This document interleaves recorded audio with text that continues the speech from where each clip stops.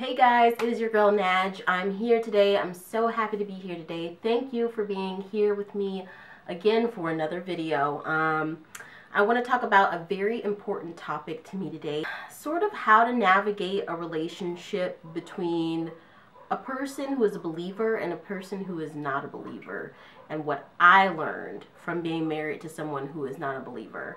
Now, I'm Christian. I grew up Muslim. I'm going to tell you a little bit about that in just a second, sort of my conversion and why I changed faiths. Oh, by the way, like there's like the sink drip, drip, drip, dripping in the background. I'm sorry about that. I'm going to speak specifically from my perspective as a Christian person. But I feel like this can be applied to any religion. If you're a Muslim and you're married to an atheist, if you're a Jewish person and you're married to an atheist, whatever it might be, I think that you can find some nuggets of wisdom in this. And this is not me providing this wisdom. It's actually just the Word of God. It's all from the Bible, and it's from what people have spread. You know, that's what I love so much about the Bible and Jesus, not to sound too much like a Jesus freak, but the fact that it's survived through centuries, you know, to battle and conquer and approach the same things that have plagued us since the beginning of time. You know, it is so relevant, and it doesn't matter what time period you're in. So I actually recently watched a video that, in my moment of just struggling with some of the normal day-to-day and overarching challenges that comes with being a believer who is in a relationship or married to an unbeliever, I went out to seek a source of inspiration. So, yeah, let's get right into it. So this video is called How to Live with an Unbelieving Spouse. And this is from what looks to be a married couple. Well, they are a married couple. And a channel called Marriage. It's a channel called Marriage After God. And it's a wife and a husband. And I watching the whole thing, I really digged their vibe. I really digged how in sync they were with one another. And that made the scripture that they were delivering and sort of some tokens of inspiration and motivation that they gave that much more powerful for me. So we're going to react to that together. I mean, it is a 31-minute video, so we're not going to watch this whole thing together. But I'm going to give you the overarching themes, and I took some notes. Yeah, this is the creme de la crop. I think that this is probably one of the most helpful videos that I found out there. So, I grew up Muslim, and, you know, I get asked all the time, oh, well, where is your family from? Are they from Sudan? Are they African? Are they Ethiopian? And I just go, no, just regular old American people. I live in France, but speaking from my background perspective, I had come from generations of Christians. My mom and my dad had come from generations of Christians. And in the 70s, my mom and dad both converted to Islam because that was what spoke out to their heart. And I have absolutely no regrets being raised in a Muslim household, because it gave me this foundation in just, how do I describe this? An infallible connection to God, you know, because I think the Quran is one of the most beautiful books to just speak on the devotion, you know, and the love that you feel with God. I feel like I really got that foundation from Islam. But growing up my whole life, I always sort of felt like I was wearing a dress that was a little too tight, you know, or I was wearing shoes that were a bit too big. It just felt like, although I had this reverence for this beautiful religion, something just felt off for me. And my grandmother, we called her Madir, which, you know, in a lot of Black Southern American households, grandma, we call her ma dear, and it's taken from slave terminology, really, merging the words mother and dear, and you get Medea. And Medea was a beautiful woman. She was the type of person who could tell a joke. Oh, God, I don't want to start crying. She was the type of person who would tell a joke, but it wasn't a joke for her. She was being dead serious, you know, but the way that it came off was hilarious, and you could just like fall on the floor laughing. And she had this very just sturdy, frank, but also beautiful and warm and loving, infectious sort of energy about her. And I remember she used to have a little cassette tape player in the kitchen. And while she was cooking, which, you know, for a black Southern grandma, cooking is a huge part of everything you do. I mean, everything revolves around the kitchen. And she'd be in the kitchen cooking, and there would be this cassette stereo tape, this black cassette boom box. Maybe it had a CD player to it, but I think this was so old school. It was literally just a cassette tape player and a, you know, FM radio, FM AM radio. And she would listen to gospel while she cooked. And sometimes I would just walk, and I remember being a kid, being in my grandparents' house. And sure, it wasn't, you know, a place for kings. It wasn't, you know, incredibly huge 4,000 square foot home. But it was beautiful, and you felt the warmth in it, and you felt the pride in it. It was always clean. And I remember my grandma had this big gold armoire. Well, she still does. I mean, my granddad is still alive. And in the family room and the dining room, there's all of this furniture. You know, the furniture that kids can't touch. There's big gold armoires, and there's beautiful china everywhere. And I just remember seeing my grandma and being like, wow, this is an example of what a marriage is. You know, she and my granddad were so in sync. I never heard them raise their voices one iota. And if my grandma was being picky or sort of critical towards my granddad, he just did what she said, you know. And that was almost even more of an example for me than my parents' marriage was, because my parents' marriage ended in divorce when I was 13. But I remember being in my grandmother's kitchen, and she would just randomly say, God, this is making me really emotional. I'm so sorry, guys. She would just randomly say, like, thank you, Father. Thank you, Father. And I just remember hearing her and seeing her say that, and see the devotion and see the commitment and the love in her heart for whoever this father person was that she was talking about. But through her example of just seeing her be a loving wife and mother and grandmother, a staple of the community. Like, she and my granddad would just go during Christmas and Thanksgiving and just give some of the less unfortunate people big boxes of food and cans and stuff that they had collected throughout the church. Tons of people of all races, all backgrounds, my whole childhood. God, this is really tearing me up. I'm so sorry, guys. They would come over and have Sunday dinner with us, you know, and that was just my grandmother in so many words. And I'm not saying that there are not Jewish or Hindu or Buddhist or Muslim or whatever people who don't have these same values, but my grandmother was a Christian, and so that had a deep impact on me. And I remember for almost as long as I can remember that it almost felt like I was cheating on Jesus by being a Muslim. And, you know, I never really said much about it growing up. I know that when I was in a Muslim private school, the straw that broke the camel's back when I was 9 was that I wore a pair of SpongeBob SquarePants socks to, you know, school.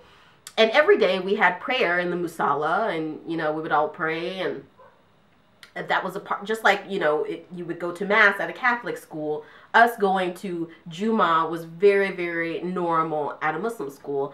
And I remember I had on these SpongeBob SquarePants socks, and I was just an innocent kid, you know. I just wanted to run around and play, and, you know, paint my nails like my big sisters. And there was a lady, like a Muslim equivalent of a nun, who just was like, no SpongeBob SquarePants socks, no nail polish. And I just remember being like a little 9-year-old kid, like, what? I love these socks. My mommy gave them to me. Like, why can't I wear them? And I went home that day and I told my mom, I don't want to go to that school. You know, I really don't. And my mom has always been my biggest advocate. And she put me in the same school that she was teaching at, which was much better because I'm an artist and my mom taught at an arts-based elementary school. And so I got to hang out with my mom all day and also get this exposure to the creativity, you know, the creative hemisphere that I didn't necessarily get at the school because there were other things that they were emphasizing, which again, no offense to anyone. And if that's your bag, that's wonderful. But for me, it just, like I said, it felt like I was wearing a dress that was too small or shoes that were too big. And I go on this journey. I wouldn't really too much bring up Christ or Christianity up until literally, guys, maybe like 6 months ago, a year ago. Like, and I'm 31. So that goes to show you how these journeys towards self-salvation, towards spirituality, towards discovering who you are on the inside, it is very important. And it's something that is so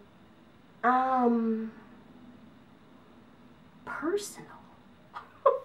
It's something that's so personal. And it was also a matter of me not wanting to offend my family, because the person that I am today, the strong woman, I would not be it without my family and the way that they raised me. And part of that is my Muslim backgrounds.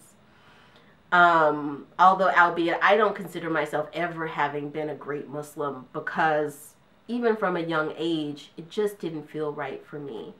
And I think that that is okay. I still have so many Muslim friends and family. I embrace diversity in the world, as well as people of other backgrounds and religions. And I think that's what is so important, especially for us Christians, is to embrace a multi-faith perspective.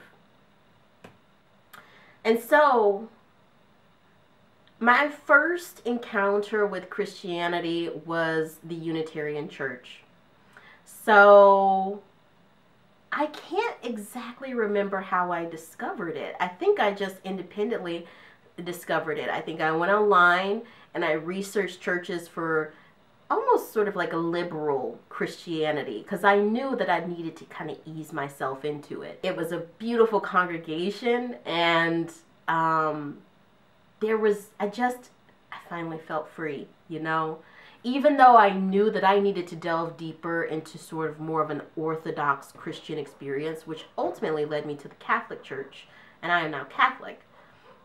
The Unitarian Church really was that bridge between Muslim Najwa and I'm finally embracing that I accept Jesus as my Lord and Savior. And this is what I believe in. This is what gives me warmth and love and comfort in my heart, you know. But I can still continue to have compassion and reverence for people of all kinds working to do good in the world. Just imagine little Najwa going throughout her 20s and, you know, reading things here, doing things there, attending the Unitarian Church. And it was about 2 years ago that I just walked into a Catholic church. I found one that I thought was suitable. I walked up in there in Paris, and I felt the sense of, oh my God, I'm finally home. At that point, I have to go into my marriage, because I never had any idea that I was going to fall in love with an atheist. I fell in love with the person and not the idea, you know, and I still, to this day, will defend that to any ends of the earth. Now, I don't think that everybody is made for a relationship between a believer and an unbeliever. Some people just, that's not where they're at, you know. But me, I like a challenge. And my goal in here is not to convert my husband. And it never has been from the beginning. Although he might argue a little differently. My goal has always been to coexist and to have a loving, respectful marriage while embracing each other's differences. And for the most part, we have done that. But it would be totally unrealistic to expect that in a relationship with such foundational differences that there aren't challenges. Now, my husband, his background is actually Catholicism, which I find so hilarious and ironic. You know, my husband, they're Portuguese, and so that adds another layer that we come from two different nationalities and two different kind of upbringings. My mom is very, very outspoken, very much like my grandmother, and pretty much the women in my family just run the whole thing. I mean, and it's not in a negative way. It's like the men let them do that, and I think that comes back to the Bible. You know, the Bible basically says that the woman is the church and the husband is Christ, you know, and Christ is constantly trying to re-energize and renovate and bring the church up to a standard where it is accessible to everyone, you know? And so there's this dynamic between that. And I just feel the men in my family, especially since, as I explained, we do have those Christian roots. And I think that can also be traced back to African roots as well. You know, the tribe chief, if you can almost think of, you know, but at the same time having the matriarch who they're okay to let, you know, sort of take the reins. When you look at matriarchs and patriarchs throughout society, you kind of understand it. And I'm not advocating for either of those. I think that we're in this together and there should be equality. Nobody should be ruling over anyone, especially not in 2023. But there is this quality in my family where women are assertive and outspoken, but with grace and reverence and class, and the men sort of, they give way to that. They give lead to that. And so, my husband grew up in a completely different dynamic. He grew up in a dynamic where his dad was very, very outspoken. And I found these practical pieces of advice from this video to be extremely helpful. I will link it below in the bio. Basically, they give 4 pieces of advice, okay? And they concentrate on 2 pieces from the Bible. Well, they concentrate on various pieces of the Bible, but 2 of them stood out to me more, and those 2 are associated with 2 of the parts of the video. So the first part, they explain about to go and get the right perspective. And so they talk about this couple that's basically an unbelieving husband and a believing wife. Real story, where the husband had encountered all of these issues with pornography and sex addiction, and really had just insulted his wife in his manner of living and his behavior. And the wife in turn said, basically, I'm going to stick by you as my brother in Christ. I'm going to stick by you. I'm not going to leave you. I'm not going to abandon you. And it's really interesting if you look at this video, but I recommend for you to look at this video in full, because I think that that was incredibly, incredibly inspiring. The second point that they said is don't leave. And then they relate don't leave to a statement that I think a lot of people use, or quote from the Bible that a lot of people use in this particular instance. Some of them with theories that are good, some, but it's 1 Corinthians 7, verse 7. Hold on. Okay, so it is actually 1 Corinthians chapter 7, verse 12 through 13. And it says, to the rest I say this, I not the Lord. And this is coming from, I think the perspective of Paul. To the rest I say this, I, not the Lord, if any brother has a wife who is not a believer and she is willing to live with him, he must not divorce her. So to the rest I say this, I, not the Lord, if any brother has a wife who is not a believer and she is willing to live with him, he must not divorce her. And if a woman has a husband who is not a believer and he is willing to live with her, she must not divorce him. And so basically that's saying, don't give up, don't give up, don't leave, you know? Like, there is a reason that you're here. And if your unbelieving partner continues to be an unbeliever, yet wants to be in the marriage, God is telling you don't leave. And so a bigger interpretation for that to me says that God knows that this is still his child. You know, his light of love, of protection, he's still holding it over this unbeliever.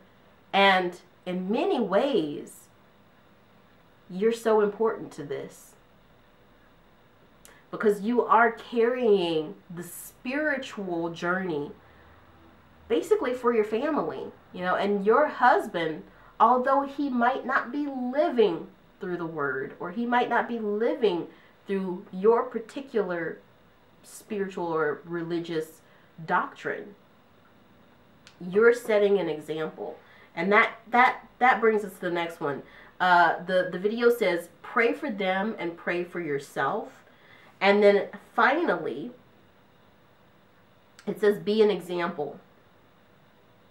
And this be an example is extremely, extremely important, because this is probably the piece of nugget that I got the most help from. So Peter 3, 1 through 2.